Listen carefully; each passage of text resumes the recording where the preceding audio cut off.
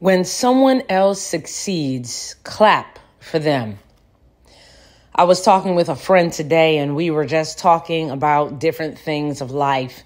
And one of the things we parked at was celebrating other people when they succeed. I often tell people, listen, get on the right side of the tracks and clap for people, especially when it's a close friend, because you benefit too. If they buy a house, you have a house. If they buy a car, you have a car. But the real depth of celebration is when they succeed and it does not benefit you.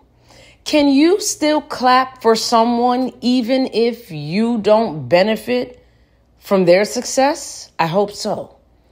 You see, as human beings, we need to be those people that clap for the successes of other people. We need to be individuals who put positivity out into this world.